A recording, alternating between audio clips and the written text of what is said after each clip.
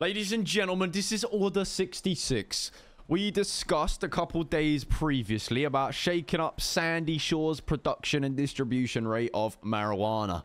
As we know, Dre is no longer affiliated and a part of their program, but they are still #1 spot on the tablet. If everyone gets their tablet out and has a look on the Group 6, not the Group 6 app, we don't do Group 6, on the HQ app, and goes to turfs, you will see Sandy Shores 100%. As it has been for about 3 fucking months. We're at 23, which is quite good now. But for anyone that doesn't know, everyone that you see on that list, their progress is based off of the #1 spot that is Sandy Shores. Which means everything you do is compared to them. So if you slow them down, everyone else accelerates. This is when Order 66 comes into play. Now, Order 66 is the plan to slow them down. And we'll start from the top and we'll work our way down. You have the company. Everyone's familiar with the company, right? Yeah. Okay. Company, you got OTT, Benji, Ray, Mickey, probably a couple others at this point. They had the whole intern program. I would assume that they've got people there. Their turf, where they get people to push for them, is Sandy Shores. Top spot. Currently uncontested. No one's giving them any problems. They just go there. They push fucking thousands and thousands of baggies a day. They don't know what hard work looks like. They just stand there, pass bags to locals.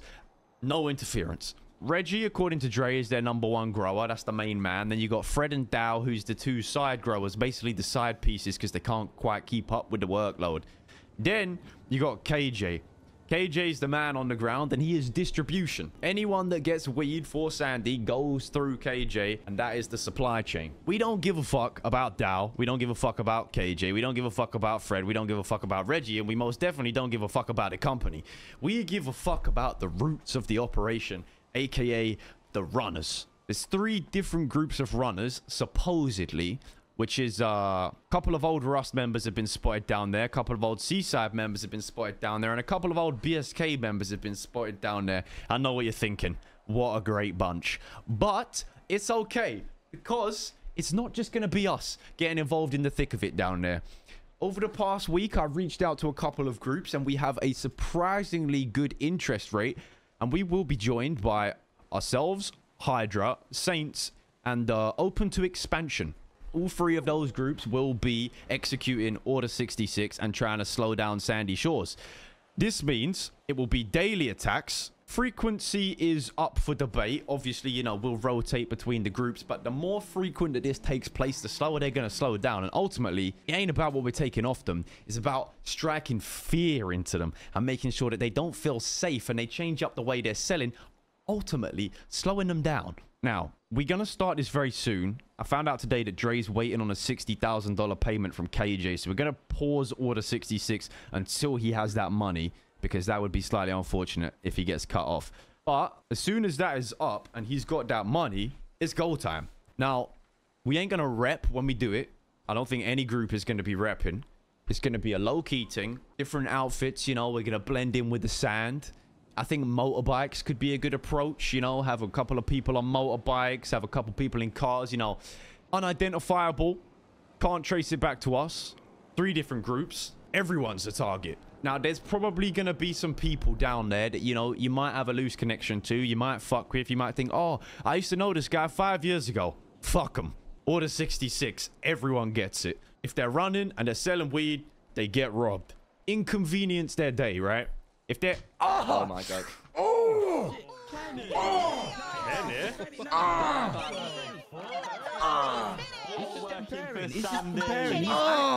He's active. He's pumped. He's pumped up. He's pumped up. Fucking hell.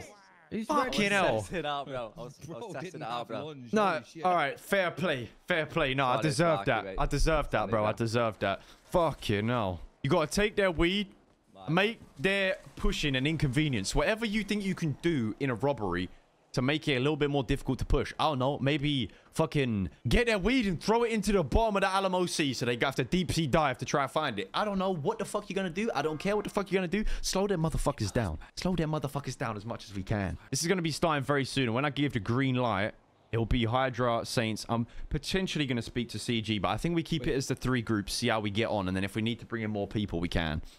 Sparky, I don't mean to cut you off, but just a quick 30-second sidebar. I've just had a light bulb. Come here. Anything you can say to me can be said amongst everybody. No, Order 66 is full disclosure. He's keeping secrets. That's fine. It's not secrets. I just didn't want to say it in front of everybody unless it was a good idea because I don't know if I'm on speak it. energy Because right now. everything you say is good, Here's what I'm Steve. thinking. Believe in yourself. When we rob their fucking weed, we black the fuck out. We go push their weed on other people's turf. And then they're people pissed off a company because they're selling their strain. Question for you. Yeah. Question for you. Yeah. How are you gonna go push on someone else? We have 3 PCs. We can figure it out. Just do it. Oh, okay. We can figure it out. Okay, maybe we stockpile the weed and then we scheme on the turf. We keep it. We keep it. We keep it. Yeah. Exactly. Louder for the people in the motherfucking back. Yeah. Yo. Okay, Max. What the fuck was that? What the fuck was that, Max? Do you want me to scream? Do you really want me to scream? Yeah. Give it your all, bro. Give it your all, bro. Give it all your shit got, bro. They're fucking getting it! Yeah, they're fucking getting it. That's right, they're getting it. We coming for the top spot. All right, we coming for the top spot. Terry would wish it could be here. Why is Ricky not wearing shoes? That's what I asked. He's staying grounded because he's ready. He's going to feel the sand in between his toes when he steps into sandy turf. That's right. I see the vision, Ricky. Well, before we move on to the more boring shit, anyone got any questions about Order 66? Are we killing the kids in two or not? So, okay. You don't kill the kids, you don't kill the mothers. Put this dick So Let's hear how it. You gonna, okay, grab it and twist it and fold it how off. are we gonna deal with blowback? Because there will be blowback. Now, this is the thing, right? So for example, Let's see the example. Like if we, so say they start getting robbed, right? Like they're gonna obviously, start having straps on them. Because I definitely know they'll have straps on them if like it gets like a bit hairy up there. This is my thought process, right? If we can get them to the point where they're having to carry straps while they're pushing, Order 66 is already 50% complete. All right, man.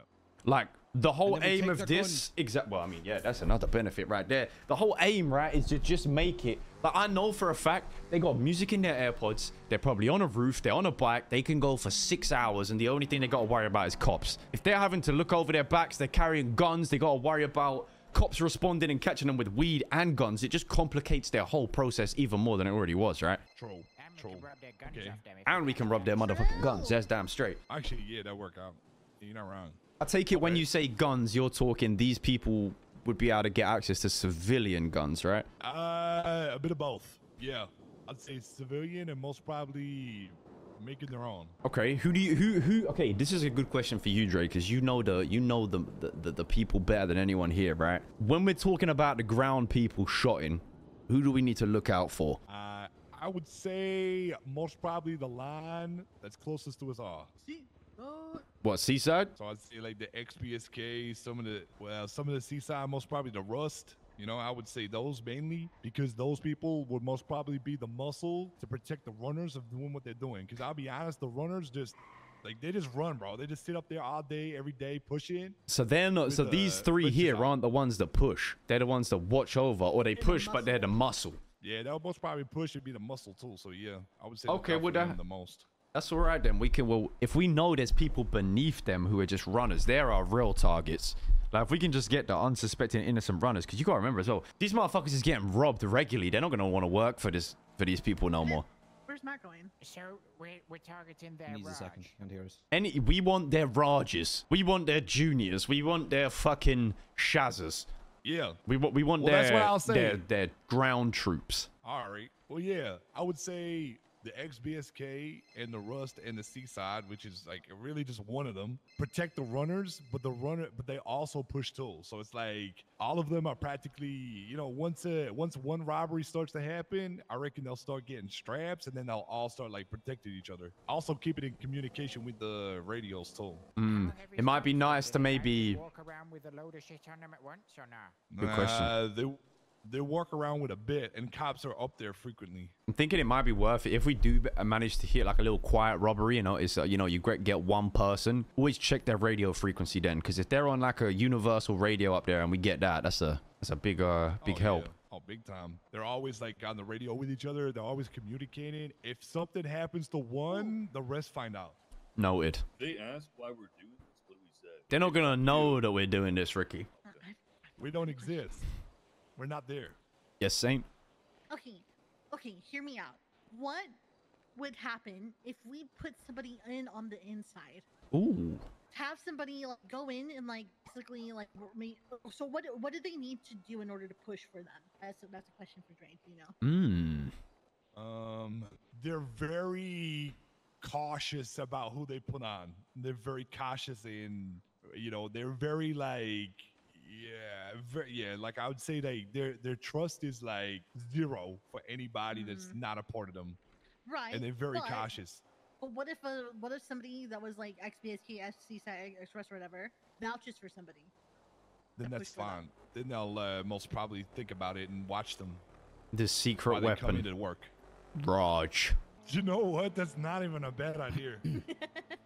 That's not even a bad idea. Did you say Raj? Potentially Raj. You know who is the perfect person? You know who actually is the perfect person?